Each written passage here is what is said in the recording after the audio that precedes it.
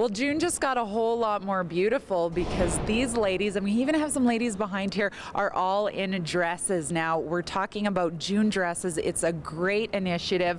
Give us a little bit, who wants to go first? Elizabeth, why don't you go first and tell us what June dresses is all about? So June dresses is just, what we're doing is we are participating as a group and we're wearing a dress or a skirt or, you know, any sort of combination.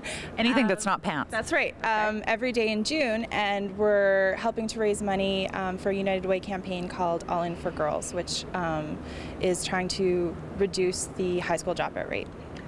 Now, people would think, what a great idea. We support the men in our lives in November quite often. Yeah. Where did the idea specifically for wearing dresses, where did that come from? It started a number of years ago. A teacher friend of mine actually wanted to kind of jumpstart the summer season. Winter is long and hard. This winter especially, I think, has been really hard for everybody. So she needed to just kind of pick up the energy in her school. She started wearing dresses, and everybody started to notice. The students that she teaches also all started wearing dresses. They got excited to come to school. So the next year, a group of us were invited to join her, and so we did it all together. It was originally just for fun, but our friends who started to notice asked us, why are you doing this? And what is this for? And it was a little bashful to be able to say, like, we're just doing it for fun. So we dared to ask ourselves the question, what if? What if we tried to do this for a charitable cause? You know, using Movember as an example for how we could make a positive change. I think it's absolutely awesome, and the All In for Girls is a great charity to kind of choose to. Now, some people might think, oh, it's so easy for you guys to wear dresses. It's not hard, but let's consider the month of June and some of the things some of us have going on. I know I have 2 golf games next week. Yes. And I'm not going to be able to wear pants, even if it's cold. That's right. I mean, you have to kind of, it's a good challenge to go through your wardrobe, see what you have, and really try and challenge yourself and see, you know, what you can make work for the different activities you're going to have during the month. Yeah. Island, do you have a few tips for people out there who want to try it, who are ready to go ahead and do it?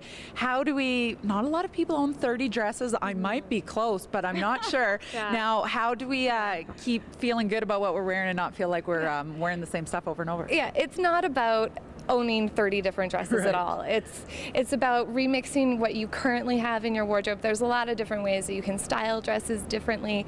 Repeats are allowed. Swap dresses with your friends halfway through the month. Good idea. Yeah, we have a clothing exchange group here in Calgary that does clothing exchanges on a sort of a larger scale every once in a while. So that's a good resource. And it's, as Elizabeth said, it's another way to kind of purge your closet. It's interesting to see what you can get rid of and actually donate at the end of the month to a lot of really good causes in the city. Absolutely. Now, we have already gone online and we created a team yesterday, a Shaw TV ladies team. It's called Perfect 10 because we're Channel 10. So if people do want to support, what's the best way for them to go about that, Elizabeth?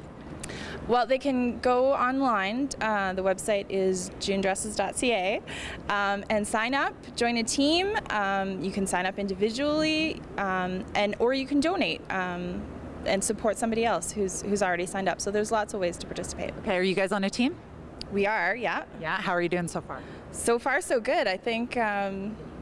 I don't know how. I think we're about, our team's at about. Who knows? It might be going up as we speak, so you don't even want to give a number. So you can support. Make sure you go online, join a team, create a profile yourself, or just donate. Like we said, we donate to you men all throughout November. It's your chance to pay it back. We're here at Hotel Arts, of course, and we're going to talk a little bit more about June dresses and with the United Way, and specifically about the All In for Girls campaign that this great initiative is supporting. So stay with us. More coming up on Go Calgary.